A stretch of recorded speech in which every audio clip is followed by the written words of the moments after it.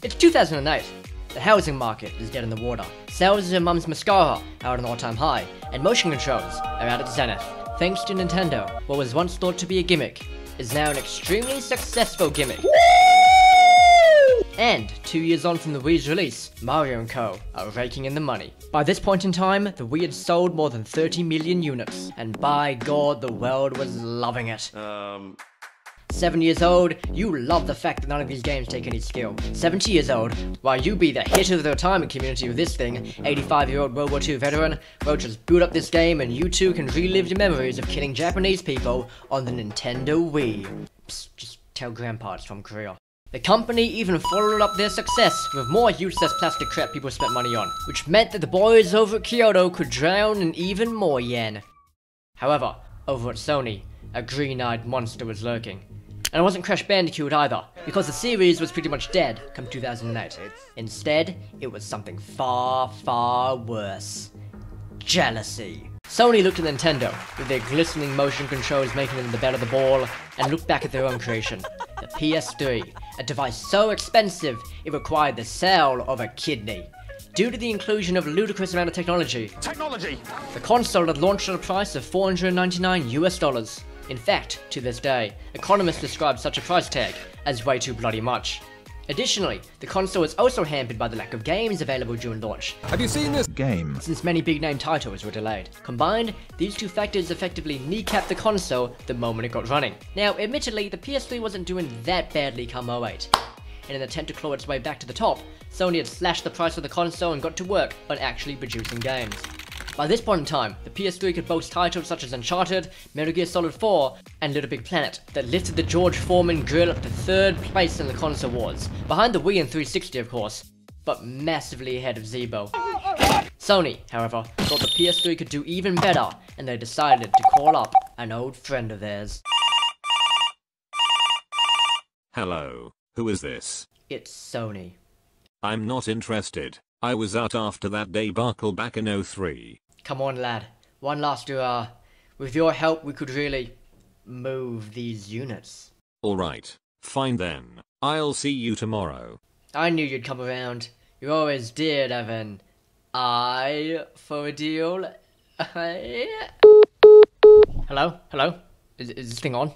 Oh no! Oh no! Oh yeah! Now, Sony did have some experience with motion controls from their work on the iToy, a PS2 attachment that acted as a way to interact with video games without a controller. Instead, all you'd need were your God-given hands. The good news is that the games for the device worked. The bad news is that when I was writing the script, I forgot to put the word games in quotation marks. They weren't that good. Run! Wait now! However, Sony wasn't out yet, I didn't hear no bell. and decided to release a successor to the iToy for the 7th gen of consoles. Suffering from a chronic lack of originality, they called it the PlayStation Eye.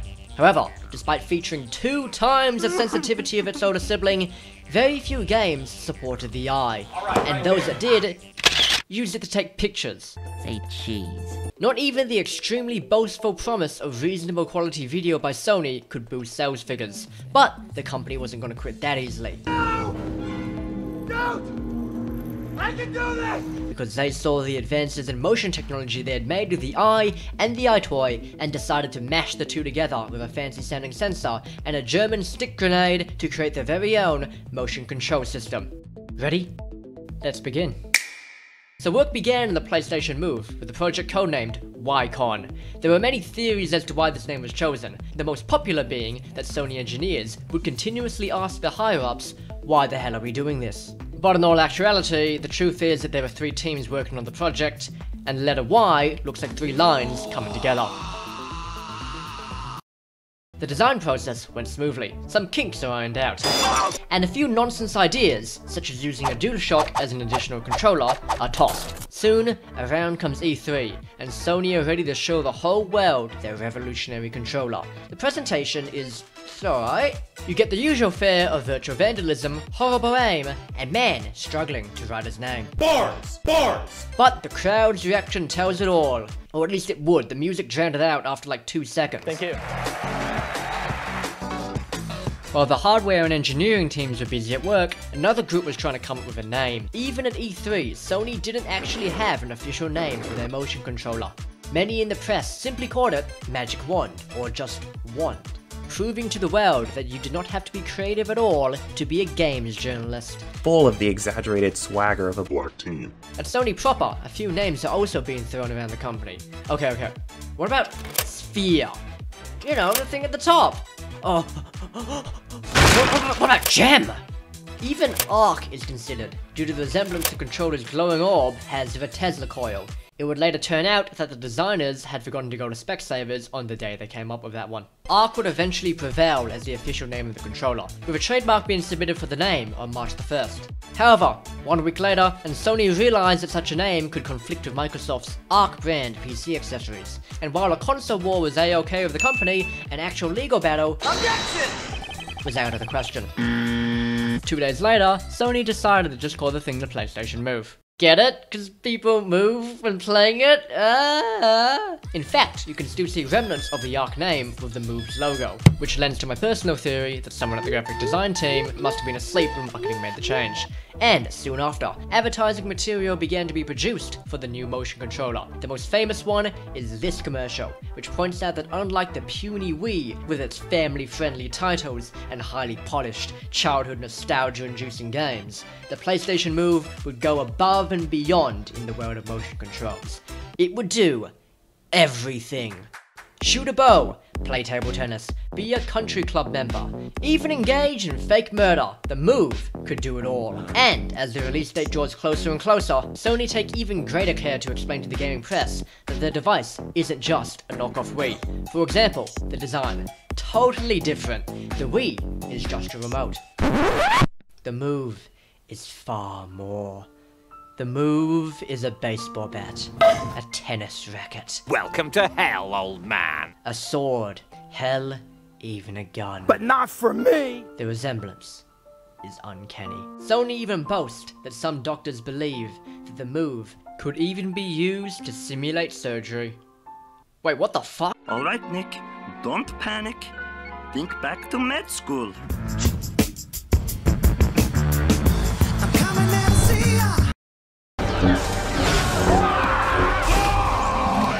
Around comes launch day. It's September the 15th, September the 16th, September the 17th, October the 21st. Let's have a look at the deals. For $100, you get the controller bundled with the eye camera and the game Sports Champions. For $400, you get all that plus a full-on PS3.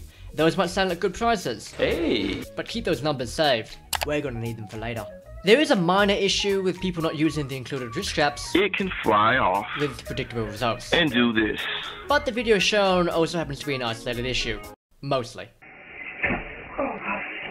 So I guess in that regard, the Move is different from the Wii and its television-seeking remote. But that's about it really, because just like its brother in white, the Move also comes with plenty of useless plastic crap to clog up your living room. Let's have a look, shall we?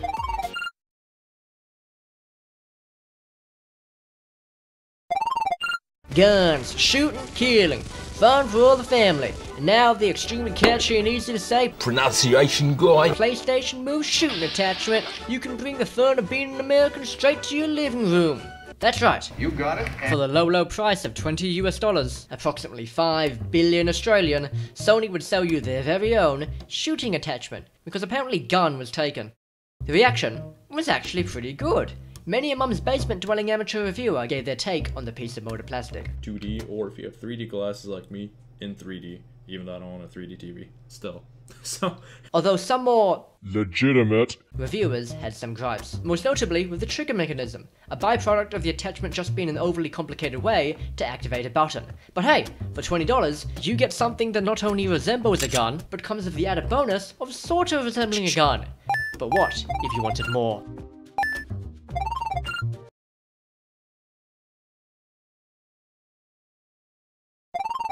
Psst, are you a hardcore gamer? Well, then get ready for the PlayStation Move Sharpshooter. For only $40, you get a precision gaming What a fucking instrument designed for hardcore games like Killzone 3, Operation Killzone, and SOCOM 4. Those that stand for seriously amazing child obliterating machine.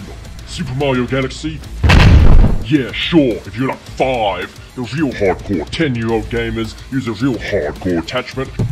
Look here! For the hardcore I'm an open-minded then! move to play real hardcore games. Fuck you! I hope your whole family has a nice Christmas!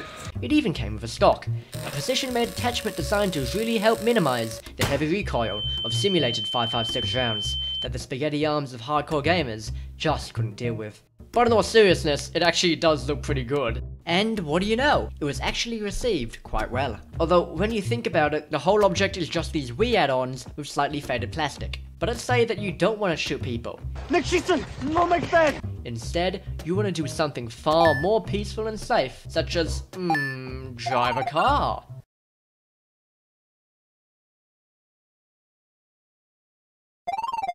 Racing. Races. NASCAR, F1, WRC, Le Mans, MotoGP, Bogan, Superbikes, F2, DTM, IndyCar, Rallycross. Who doesn't want to go racing? Boogity, boogity, boogity! Now, you could just use a puny PS3 controller to move your car, but to race properly, you need a wheel.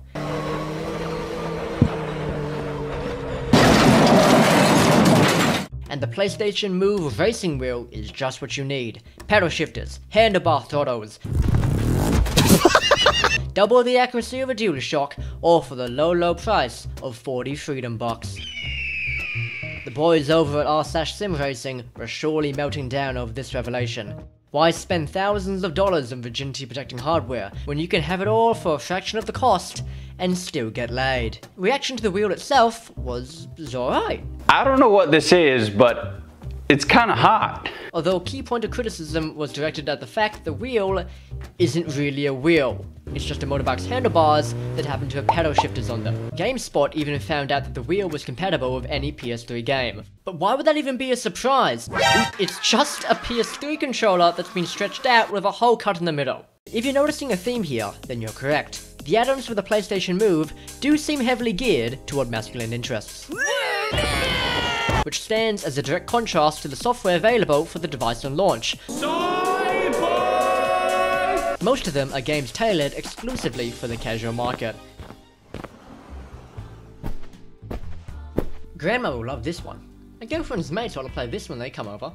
Hey, sports. I know that. Just these, thanks. Yeah, if you couldn't tell, I'm a bit of a gamer. In addition to this lowest common denominator type niche Sony is attempting to hit, the games just aren't that good. Sports Champions is a rip-off of Wii Sports. Start the Party, Start the Plagiarism Detector more like, Kung Fu Rider, original, I guess, but also pretty rubbish. iPad Move Edition, wait, this is just a game from a year ago with Move slapped in the title. Okay, Tumble, surely this game is going to be the killer app for the Move. Ready to make your first tower. Pick up another block, and using the drop zone to help you, place it on top of the first one. If that selection of games wasn't enough to dishearten you, then keep in mind, that wasn't just a selection. That was the whole bloody buffet. Those 5 games I just showed you were the only real launch titles available for the PlayStation Move. There were a few more already out that were patched to support the Move on launch day. Admittedly, there was less choice in the English menu of a Chinese restaurant. Hey, just skip the lemon chicken Twilo. And anyways, most of them were better off with a controller. Or in the case of Ruse, with a mouse and keyboard. I'm pressing 5 and it slipped! To make things worse, remember when I said that the Move cost $100 by itself and $400 with a PS3? Well, by 2010, the Wii was selling for $200. Oh my gosh, there's a sale! And had the added advantage of around 4 years of prep. So while Nintendo was pumping out Super Mario Galaxy 2, the best Sony could muster was Toy Story 3, a multi-platform game that wasn't even made for the Move. What the hell is that? But instead had motion compatibility jammed into it a few months after release. To summarize, the games that supported the controller oftentimes played better without it, and the games that required it just weren't worth playing at all. By the end of the year, Sony could boast 4.1 million sales of the Move. But there's a catch. See, that number doesn't actually refer to the moves that were bought by consumers. Instead, it's the amount shipped to retailers, meaning that it's entirely possible that the actual sales figures were only a fraction of that 4 million number.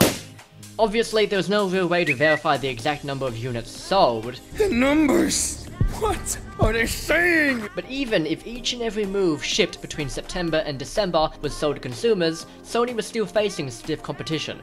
Not only did the Wii completely blow the Move out of the water in its first quarter, Microsoft's Kinect was also selling well, with Master Chief and his gang selling 2.5 million Just Dance machines in the first month, with that number referring to units that were actually sold instead of Sony's not actually a sales figures. Facing heavy competition from multiple tech giants and boasting an uninspiring catalogue of copy-pasted shovelware, a lesser-known company would be forgiven for throwing in the towel and focusing on their actual console. Oh no! Anyway, last week... However, Sony, the same company that gave us this, and this, I don't even know where Grimsby is. Pardon? And this, Hey, have you ever heard of Dustball Kid? is by no means a lesser company, and we're not gonna give up that easily. Well, in all actuality, they were. A scant 19 PlayStation Move-only games were ever released, none of which are that memorable. Although Sports Champions did get a sequel, so it must have done something right. And while some games tried to rally the Move to go, Once more onto the breach, dear friend! it wasn't enough. The final PS3 game that supported motion controls, Rambo the video game, is best known for having a very funny Metacritic. In total, the Move shipped around 15 million units by 2012, which isn't completely awful. In fact, those sales statistics managed to take Sony up to rank 3 on the motion control leaderboard. Unfortunately, this time there was no Zeebo to spare Sony's blushes. And in an interview taken in 2012, Sony UK's vice president admitted that they screwed up. The Move's titles were far too casual, far too few, and far too mediocre. By this point, motion controls were no longer hip with the kids.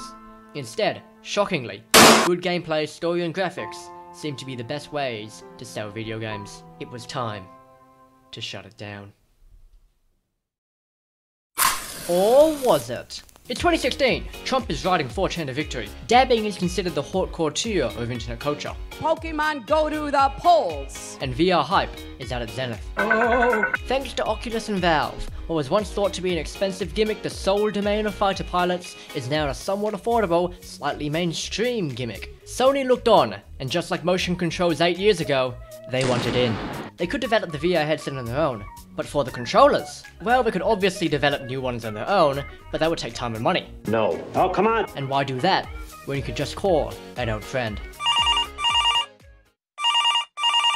God damn it. What is it now, Sony? Sony had planned it all along. 6 years on from the release of the Move, one engineer at the company claimed that the Move was effectively a VR wand disguised as a motion controller. Now, either Sony was playing an incredible game of 10D chess for 8 whole years, or they were telling some serious porkies. Checkmate. Checkmate. Checkmate. Dang.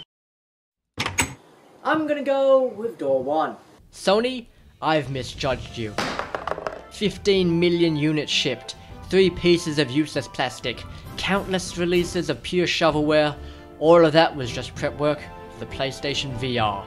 Outstanding Move. And so the PlayStation Move still technically exists today. Admittedly, it's still very much a gimmick, only this time used to complement a slightly more impressive gimmick. But hey, at least you can buy them in a shop. Well, kinda. The Move was not a complete failure. With the backing of Sony, how could it be? Unlike the faceplant to the Ouya or the slowly drowning Wii U, the Move was a remarkably solid product. In fact, it actually had better technology than the Wii. Yeah, this is big brain time. And used some very advanced accelerometers and angular rate sensors that I'm sure made Sony salesmen sound very smart. But therein lies the problem. All throughout its development, all throughout its life, all throughout this video, the Move was continuously compared to the Wii. This is brilliant, but I like this. And that may have been its downfall. That's why I prefer! The Wii is immortalized as an icon of gaming, while the Kinect will be forever remembered as a joke, the class clown, the punching bag of the gaming industry. But the Move? They say that good artists borrow. Can I borrow a feeling? And great artists steal. Robbery! That imitation is the sincerest form of flattery. After all, what's the difference between Manet and Monet? Between Halo and Splitgate? Between Joyce and the crack addict standing outside my flat? Oh, you got any fucking diaries on your cat? Between the Wii and the Move. Truly, what is the difference? Well, for one, Mayonnaise didn't just make low-effort chicken scratchings. You're ready to make your first tower.